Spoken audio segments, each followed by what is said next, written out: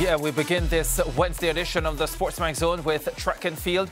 After being slapped with a 30-month ban, Jamaican quarter miler Christopher Taylor says he feels there is no place in the sport for him anymore. The 24-year-old was found guilty of violating Article 2.3 of the World Anti-Doping Agency's code, which speaks to evading, refusing or failing to submit a sample collection.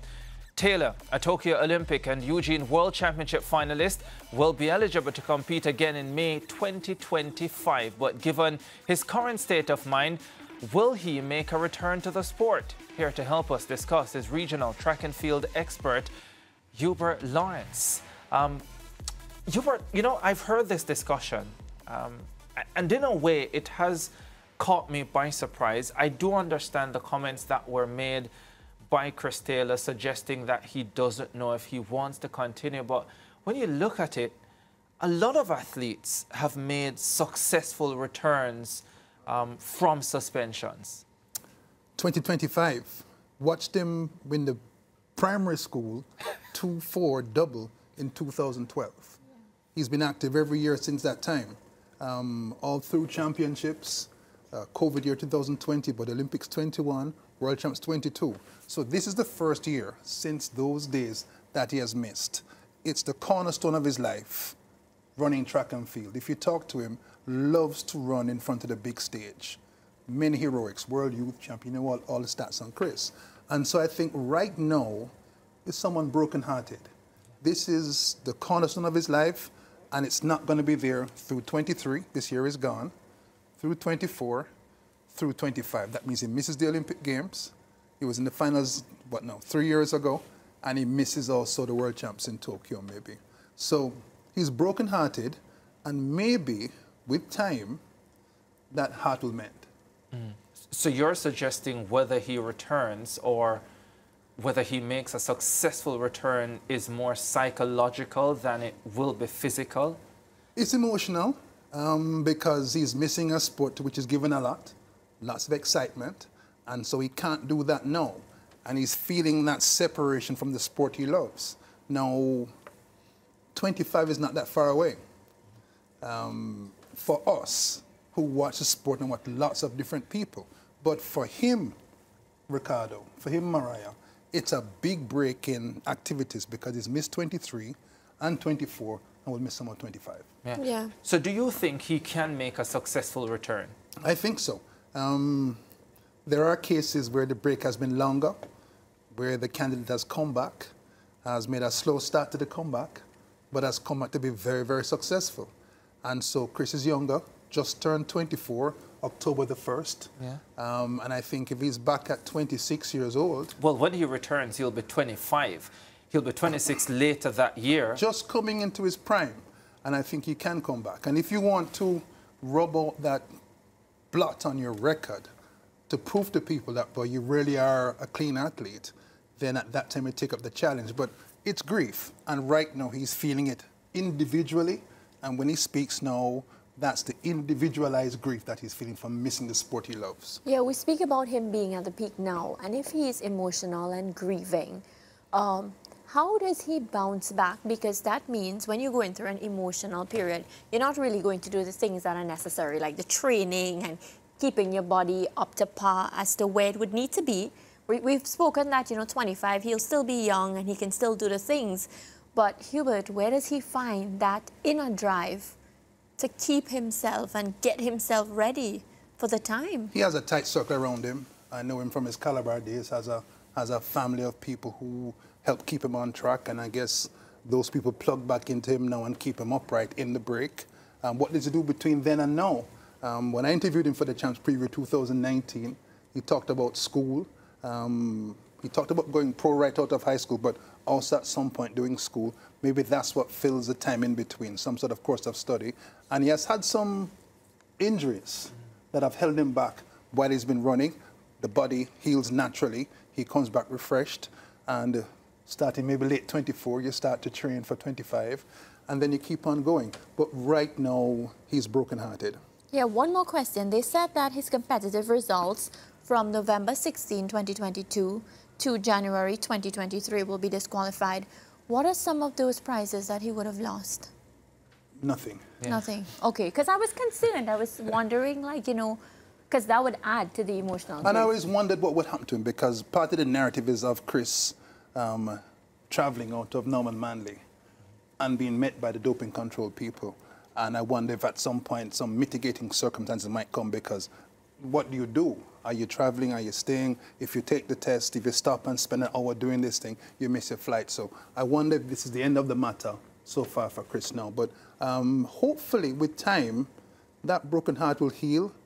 That love he's always had for track and field will grow in his heart again. Young man, Jamaica with him got silver in the 4x4 in 2022, the only men's medal in the World Champs in Eugene, and I think he has a role to play in the future. Yeah, for sure. And yes, Hubert, to answer your question, the matter is complete. And now it's for him to do his time, which is 2.5 years, 30 months, and make a decision if he does return. You did make the point, though, about how much running Chris Taylor has done from he was at primary school right through to high school, competing not just throughout the high school season, which is January to about April, but all the way through the summer and making junior national teams, and even in cases winning a senior championship as a junior. And we were watching him not far from making the Olympic team in 2016. There you go. As a schoolboy. So there is some mileage. Yeah. And maybe it's never good to be banned, but maybe there is rest and respite from the wear and tear. And the Chris Taylor we get back in 2025 might be rested and with a chip on his shoulder with something to prove. Yeah, and given what we've seen, I think generally over time, that period, 25 to let's say 28, is generally looked at as a peak period for athletes, if you still have the motivation, if you're still willing to put the training in. And so he still comes back at a good time age-wise. Yep. The following World Youth Champion is Antonio Watson. Yeah. So Jamaica goes forward at 4x4 if Chris does come back with 2 champions. Watson is world champion now, waiting to take over. Can he, with time, recover the enthusiasm to go out at 5 a.m. in the morning, go to the weight room, break your back, come back in the evening and put in the mileage and the laps and the sprint work and go back the next morning? Yeah. If he were to come back, if it was a 6-month ban, maybe no. But in a couple of years, there's time for him to recover, I think. Yeah. Well, I think the most difficult thing for any athlete in a situation like this is when you lose your sponsorship. As he said in an interview last week, he has lost his Puma sponsorship. So that's income that we're talking about. How would you advise him to proceed over the next year and a half? Well, first things first. Did he save any money? Does he have money put up? He can go to school in the meantime. Will family come to his shoulder? Family maybe who have jobs that he could do to keep him going in between. Yeah. Because when you have no money, that's dreadful. Does he have to come back home to Jamaica? Will he incur rental costs to live? Comestibles, groceries. So it's difficult, but I think what I know about the support group, he'll survive. He'll be okay. I certainly hope so. Quite apart from track, he's a young man with lots of potential on and off the track if you talk to him, and you wish for him the best. Yeah. I don't know how much you heard of exactly what happened that, of course, led to the violation and subsequently the suspension. But what do you think of the whole sequence of events? Yeah, we heard about the airport incident, and it shows how serious doping control is. It's not so much whereabouts. They've come to check you 3 times back-to-back at your home or your training location or something and not found you. And so the third one kicks off a positive doping result. It is that because he is traveling, he doesn't stop to take the doping test, and that's construed as a refusal to take the test or a desire to evade the test, as if you're hiding something. And so for the other youngsters, other veterans in the sport looking at this, that shows you again how grave this thing is, how this thing can stop you in your track. This is an Olympic finalist. Yes. This is a world finalist. This is a world youth champion. And here he is, beaten down by what he may feel is a convergence of ill circumstances. But ultimately, a lesson to learn. Absolutely, Ricardo. About how you handle these situations as an athlete. This is why I table it. So those who are saying, well, Chris Salty, man, this is the situation you face. Now, would it have been better had he missed his flight, taken the test, gotten a negative, and paid to reschedule his flight, or flown the next day? And you have to say, it would be. Yeah. It definitely would. Hubert Lawrence, thank you very much for joining us on the SportsMax Zone. Your best friend is across the room, and we're going to have a quick check-in with him because he has all the horse racing information. Lance time.